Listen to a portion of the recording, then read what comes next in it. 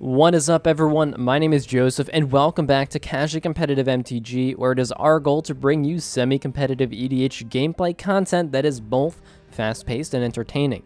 In today's video, we're dialing it back a little bit more on the casually side of Casually Competitive, and we're going to bring you some of the new commanders from Jumpstart. Each of the players picked a deck that they found interesting, and the 4 decks that were decided on were Tinybones Trinket Thief, Emiel the Blessed, Bruvac the Grandiloquent, and finally Neyith of the Dire Hunt. Now, before we get into the opening hands and deck introductions, we have a few quick channel promotions. First off, and I know I say this a lot, but we want to give a massive thank you to all of our patrons. It really does help us out a lot, and if you want to help support us in this way, there's a link in the description. If you want to pick up some Casually Competitive merch, we also have a link to our merch store down there as well. If you're going to be buying cards in the near future, there's a TCG affiliate link, which, after you click on, any card purchase you make will directly help the channel at no additional cost to you. And finally, we have a Flipside Gaming affiliate link down there as well, where if you spend $10 or more on eligible products and use our code CasuallyMTG at checkout, you will get a 10% discount and you will help out the channel. Also, for the month of July, we are partnering with them to do a double Masters box giveaway. Details for that are in the description. And now with the promotions out of the way, let's get into the opening hands and deck introductions. Going first in this game is Adam playing Tinybones the Trinket Thief. The goal of this deck is to really utilize discard and specifically opponent discard in order to get a lot of value off of Tinybones' ability. The overall goal of this deck is to keep your opponent's hands empty while keeping yours full, eventually grinding out a win with something like a Torment of Hailfire for a lot of mana, or just getting to the point where consistent activations of Tinybones is enough to close out the game. Adam's opening hand contained 2 Swamps, a Cavern of Souls, a Lotus Petal, a Demonic Tutor, an Imp's Mischief, and a Sudden Spoiling. Going second is Bill playing Emiel the Blessed. This 2-color deck looks to use Emiel's ability in order to get a lot of value off of ETB-based creatures, having nice synergies with something like a Seedborn Muse on the battlefield with an Elvish Visionary and Emiel on the battlefield as well, allowing you to draw a decent amount of cards, all while looking for a way to generate infinite mana through something like an Ashnod's Altar and Eyeless Watcher, as well as Emiel the Blessed producing infinite ETBs, infinite 1/1s if needed, as well as infinite mana. Bill's opening hand contained a Forest, a Marsh Flats, an Altar of the Brood, a Llanowar Elves, a Nature's Lore, a Finale of Devastation, and a Smothering Tithe. Going third is Jordan playing Bruvac the Grandiloquent. The goal of this deck is much simpler, to play a lot of Petitioners and activate them to mill everyone out. The only other game plan with this deck is to just control the board until that can happen. Jordan kept 6 cards in his opening hand, and those cards were a Snow-Covered Island, a Mystic Sanctuary, a Mana Crypt, a Mental Misstep, an Arcane Signet, 1 Persistent Petitioner, and due to the London Mulligan, he put a Fabricate to the bottom. And going last today is Joseph playing Neyith of the Dire Hunt. This deck looks to stacks out the board in good old Gruul style, all while using Neyith's ability to generate value by having creatures fight or just forcing his opponents to block, all while looking for a win con either involving Kiki Jiki Mirror Breaker or Shaman of the Forgotten Ways. Joseph also kept 6 cards for this game, and his opening hand contained 2 Forests, a Soul Ring, a Wild Growth, a Phyrexian Revoker, a Damping Sphere, and he put a red Elemental Blast to the bottom. Remember, if you want to vote for your favorite commander from this pod, there is a Twitter poll link in the description since we can no longer use YouTube polls. And if you want to watch these games live, head on over to our Twitch channel, link in the description. And so now, without any further ado, let's get into the gameplay. Adam starts off this game by drawing, playing a Swamp as his land, and then for 0 mana, casting a Lotus Petal. He then cracks this Lotus Petal, as well as tapping his Swamp to cast his commander, Tinybones the Trinket Thief. With nothing left, he gives the turn to Bill. Bill, on his turn, plays a Forest, and then taps that Forest to cast an Altar of the Brood. Not missing a beat, Jordan decides to pay 2 life to cast a Mental Misstep to successfully counter the spell. With nothing left, Bill gives the turn to Jordan. Jordan plays an Island, and then for 0 mana, casts a Mana Crypt. He then taps the Crypt to cast an Arcane Signet. He then taps his Island and Signet to cast a Persistent Petitioner, and with nothing left, gives the turn to Joseph. On his turn, Joseph plays a Forest, and he then taps that Forest to cast a Soul Ring. He then taps the Soul Ring to cast a Damping Sphere. With the first Stacks piece on the table, he gives the turn to Adam. Adam untaps, plays a Swamp as his land, and then goes to combat and swings Tinybones at Joseph, who declares no blockers and takes 1 commander damage. With nothing left, Adam ships the turn to Bill. Bill plays a Marsh Flats and then immediately pays a life to crack it to fetch up a Temple Garden, paying 2 life to have it enter untapped. He then, for 2 mana, casts a Nature's Lore, which, when it resolves, gets him a tapped Canopy Vista to the battlefield. With nothing left, he gives the turn to Jordan. Jordan, in his upkeep, wins his mana crypt flip, not taking any damage. He then, in his first main phase, plays an island as his land, and then taps his mana sources to cast his commander, Bruvac the Grandiloquent. In response to this creature, Adam taps his mana and pays 3 life to cast Withering Boon, countering the creature. Jordan has no responses, the commander is countered, and Jordan gives the turn to Joseph. Joseph untaps, plays a forest, and then for 1 mana casts a Wild Growth, enchanting that forest. Now, for those of you at home, we did look it up. The Wild Growth still does work and allows him to produce 2 mana, since the enchantment makes the mana, not the land, so it is not affected by Damping Sphere. He then taps his mana to cast a 4 mana Manglehorn. When it enters the battlefield, he targets Jordan's Mana Crypt, and in response to the ETB, Jordan taps for a blue mana to cast a Stifle. The Stifle resolves, and with nothing left, Joseph gives the turn to Adam. Adam untaps, plays a Swamp, and then casts a Demonic Tutor, searching a card to his hand. He then goes to combat, swings Tinybones at Bill. Bill takes the damage, and Adam then passes the turn. Bill untaps, and then for 1 mana casts a Utopia Sprawl, enchanting his forest, and when it enters, he names White. He then pays 2 mana for a Llanowar Elves due to the Damping Sphere, and he goes to pass the turn to Jordan, and on Bill's end step, Jordan pays 1 mana and taps his Petitioner to mill Adam for 1. Jordan then goes to his turn, and in his upkeep again wins his Mana Crypt flip, and then recasts Bruvac in his first main phase. With no more black counter spells, it resolves this time, and he then plays a tapped Mystic Sanctuary as his land, and then ships the turn to Joseph. Joseph untaps, draws, and then taps for 4 mana to cast his commander, Neyith of the Dire Hunt. He then goes to combat and swings Manglehorn at Jordan. Jordan blocks with his Petitioner and his commander, and when blockers are declared, Joseph draws, damage is then dealt, and Manglehorn dies. With nothing left, Joseph gives the turn to Adam. Adam untaps and plays a Cavern of Souls as his land, and when it enters the battlefield, he names Rogue. He then casts a Words of Waste, and then goes to combat and swings Tinybones at Bill. Bill declares no blockers, takes the 1 damage, and Adam passes the turn to Bill. Bill untaps and plays a Dryad Arbor as his land. He then for 0 mana casts a Crow Mox, and when it enters the battlefield, he imprints Aven Mind Sensor. He then taps for 5 mana to cast a Smothering Tithe. The Tithe resolves, and Bill gives the turn to Jordan. Jordan untaps and again wins his Mana Crypt flip in his upkeep. He then draws and decides to pay 2 mana to negate the Tithe trigger. He then taps for 2 mana to cast a Persistent Petitioner. He then goes to pass the turn to Joseph, but on Jordan's end step, Joseph pays 1 green mana to cast a Natural State targeting Words of Waste. Natural State resolves, the enchantment is destroyed, and Joseph then goes to his turn, untaps, draws, not paying for Smothering Tithe, and then immediately goes to combat, and at the beginning of combat decides to pay 3 mana into Neyith's ability to target himself to double its power and force it to be blocked. He then declares Neyith as an attacker at Bill. Bill is forced to block and blocks with his Dryad Arbor, and when Joseph's commander is blocked, he draws a card. Dryad Arbor then dies, and in Joseph's second main phase, he plays a forest as his land for turn, and then he taps his mana to cast a Collector Oof. With nothing left, Joseph gives the turn to Adam. Adam untaps, draws, again not paying for Smothering Tithe, and then taps for 2 mana to cast a Jet Medallion.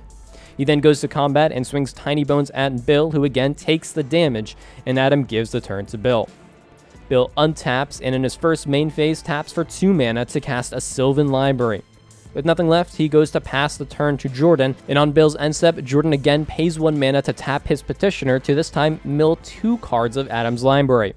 Jordan then goes to his turn, untaps, loses his Mana Crypt flip this time, draws his card, does not pay for Tithe, and then for 1 mana, casts a Soul Ring.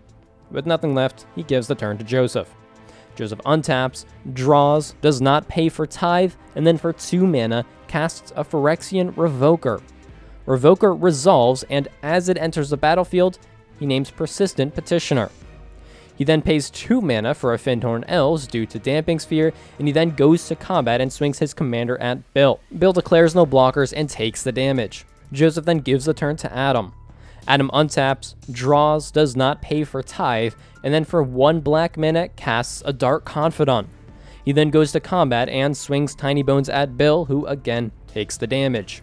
Adam then gives the turn to Bill. Bill untaps and draws 2 additional cards due to Sylvan Library, deciding to take 8 damage to keep all 3 cards. He then plays a Command Tower as his land, and then taps for 6 mana to cast a Finale of Devastation, X equaling 4. There are no responses, and he searches his library for an Eyeless Watcher, puts it onto the battlefield, and when it ETBs, it creates 2 Eldrazi Scions. With nothing left, Bill gives the turn to Jordan. Jordan untaps, wins his Mana Crypt flip, draws his card for turn, does not pay for Tithe, and then for 1 blue mana, casts a Mystic Remora. In response to the Mystic Remora, Adam casts an Ulcerate targeting Joseph's commander. The Ulcerate resolves, Joseph's commander dies, and then the Mystic Remora resolves, and with nothing left, Jordan gives the turn to Joseph. Joseph goes to his turn, untapping, drawing, not paying for Tithe, and playing a Mountain as his land. He then taps for 6 mana to recast his commander, and he then goes to combat and swings Phyrexian Revoker at Bill and Collector Oof at Adam. Neither declare any blockers, they take the damage, and Joseph gives the turn to Adam. Adam untaps and in his upkeep reveals a Yawgmoth Thran Physician off of the Dark Confidant trigger, losing 4 life, and he then draws a card for turn, not paying for Smothering Tithe. He then plays a Swamp as his land, and then for 3 mana, casts this Yawgmoth. With nothing left, he gives the turn to Bill. Bill untaps and draws 2 additional cards due to Sylvan Library, this time deciding to take 4 damage to just keep 2 of those cards. He then plays a Forest as his land, and then taps for 4 mana, floating 1 off of the Land of War Elves, to cast a Eldritch Evolution floating that green mana. He sacrifices the elves as an additional cost. He doesn't pay for Mystic Remora, and in response to this cast, Jordan decides to tap for 2 mana to cast a Muddle the Mixture, countering the tutor. Bill then uses this floating green mana to help cast Emiel the Blessed for 5 mana, again due to Damping Sphere, and when the Unicorn resolves, Bill gives the turn to Jordan. Jordan untaps, loses his Mana Crypt trigger in his upkeep, pays to keep Mystic Remora around, and he then draws a card and does not pay for Smothering Tithe. He then plays an island as his land, and for 2 mana, casts another Persistent Petitioner. With nothing left, he gives the turn to Joseph. Joseph untaps, draws, does not pay for Tithe, and then immediately goes to combat. When he moves to combat, Neyith triggers, and he pays 3 mana to double Neyith's power and force him to be blocked if able. He swings this pumped up commander at Bill and his Collector Oof at Adam. Bill blocks with his Eyeless Watcher, Joseph draws off of the block, does not pay for Smothering Tithe, and Adam declares no blockers, and then the damage is dealt. In his second main phase, Joseph taps his mana to cast a Stranglehold. He does not pay for Remora, and in response to the Remora trigger, Bill, for 1 white mana, casts an Enlightened Tutor, also not paying for Mystic Remora. Jordan draws off of the Remora, does not pay for Smothering Tithe, and he then taps for 1 mana to cast a Flusterstorm, targeting all of the copies at the Enlightened Tutor. Since Bill cannot pay for Flusterstorm, the Enlightened Tutor is countered, and Jordan then draws off of the original Mystic Remora trigger, not paying for Smothering Tithe. The Stranglehold then resolves, and Joseph gives the turn to Adam. Adam untaps, reveals a Liliana of the Veil to the Dark Confidant trigger, losing 3 life, and he then draws a card for turn, not paying for Smothering Tithe. He then taps his mana to cast a Cryptghast, and when the Cryptghast resolves, he taps his mana to cast Liliana of the Veil for 1 additional mana due to Damping Sphere, however, that's negated by the Jet Medallion, and decides to pay an additional mana to extort it.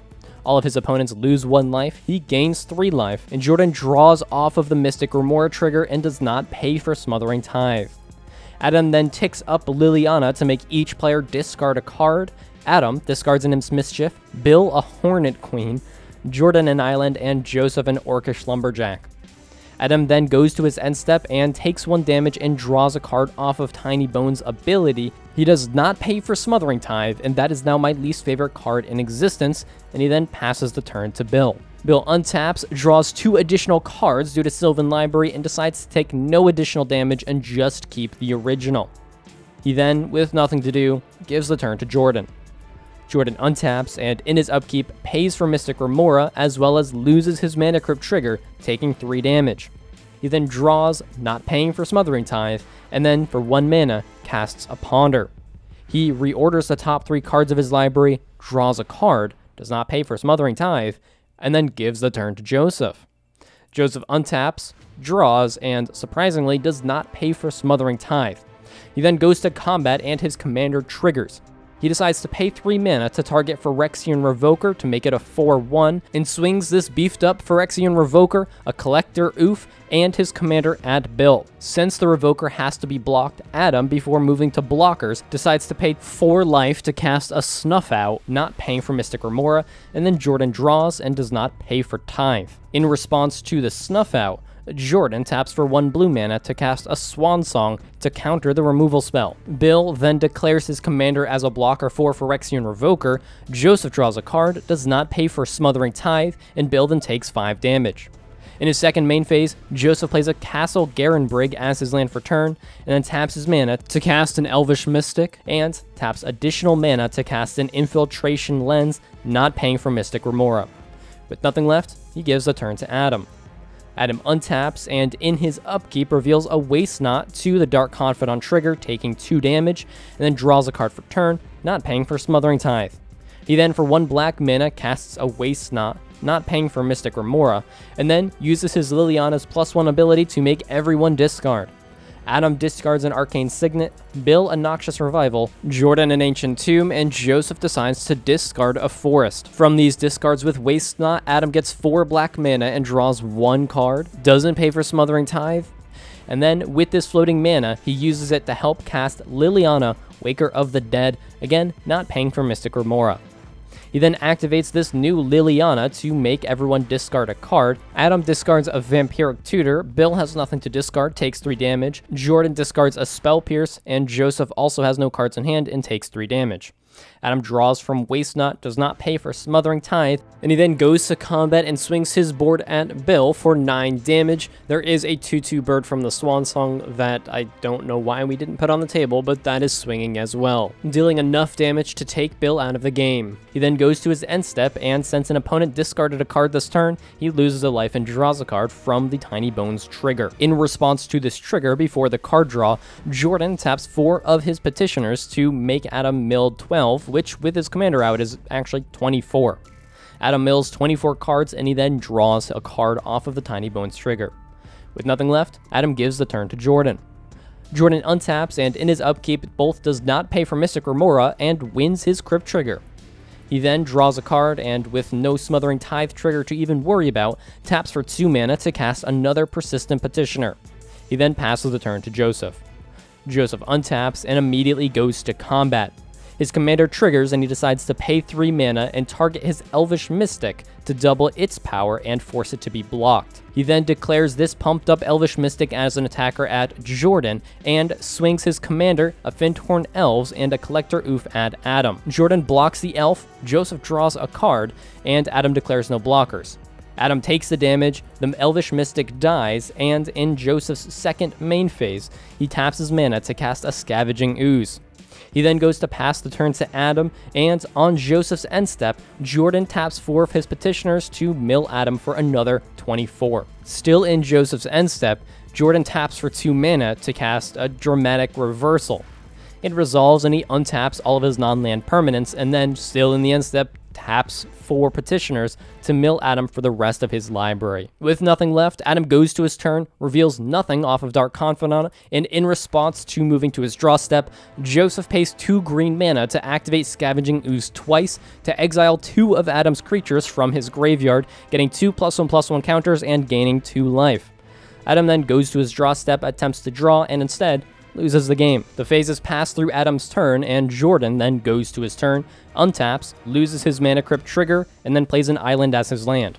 With nothing left, he gives the turn to Joseph.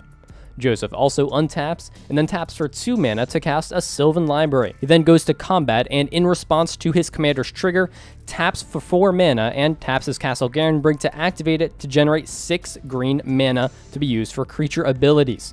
He uses 3 of this to pump up his Scavenging Ooze by exiling 3 creature cards from his own graveyard, and he uses the other 3 to pay into his commander's ability to target his Scavenging Ooze.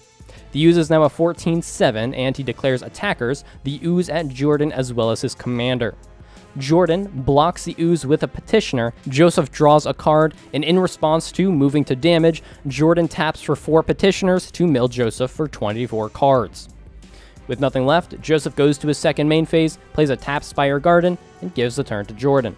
On Joseph's end step, Jordan pays 1 mana to activate his final Petitioner to mill Joseph for 2 more cards. Jordan on his turn untaps, wins his Crypt Trigger, and then taps for 2 mana to cast another Persistent Petitioner.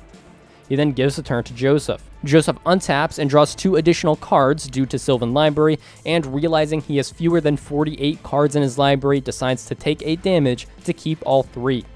He then plays a Mana Confluence as his land, and then goes to combat, and again, in response to his commander's trigger, taps and activates Castle Garenbrig for 6 green mana. He uses 5 of this to activate Scavenging Ooze 5 times to exile 5 more creatures from his own graveyard, gaining 5 more life and putting 5 more +1/+1 counters on the Ooze. He then taps for 2 more mana to activate his commander to target Collector Oof to double its power and force it to be blocked. He then swings the Oof, his commander, and this Ooze at Jordan. Jordan blocks Collector Oof, and, in response to the card draw, taps for 4 Advisors to mill Joseph for 24 cards. Joseph then draws a card, the damage is dealt, Jordan takes 15 damage, and Joseph then gives the turn to Jordan. Jordan untaps, loses his Mana Crypt Trigger in his upkeep, draws a card, and then taps 4 of his Petitioners to mill Joseph for the final 20 cards of his library. With nothing left, he passes the turn to his friend Joseph, who untaps and in his draw step attempts to draw a card, and since he has no cards in his library, loses the game, and Jordan wins the game. Well, we hope you enjoyed a little bit of a slower paced game with some commanders that were a little more flavorful. We had a really fun time building and playing these decks, so we hope you guys enjoyed it as well. In terms of a post-game recap, the only thing I really wanted to talk about was my decision to essentially sacrifice my Phyrexian Revoker to put Jordan's Petitioners back online, because I feel like some people might not understand why I made that play, and since I was the player who was playing Neyith, I feel like it's easy enough to talk about. The reason I did this is because I had no cards in hand and really couldn't do anything about Adam, who at that point was the biggest threat to both me and Jordan. Jordan couldn't do anything with that Revoker around, and I needed someone to take care of Adam. I knew if the Petitioners were online, they were focused on Adam, so bringing the Petitioners back online meant I didn't have to worry about Adam, but I did have to worry about Jordan, which I felt was a longer-term threat, which I believe I was correct. Unfortunately, I wasn't able to draw the cards I needed to deal with enough Petitioners to not lose the game. I did think Adam was going to have one more turn, but Jordan did have that spicy and very well-timed dramatic reversal, so I can't really always see those things coming. That being said, I thought it was a really fun and good game, and we hope you enjoyed it. And on that note, if you guys are interested in some of these more lower-powered pods with commanders that may not be as optimal, let us know in the comments. We're interested in doing some more decks like this that are obviously higher-powered, but aren't as combo-y or as easily combo-y as some other commanders that we play on the channel, so let us know what you think. That all being said, that is all we have for this video. Hopefully you guys are excited for Jumpstart and enjoyed the video as well. Like I said, I am Joseph, this is Casually Competitive MTG, and we will see you next time.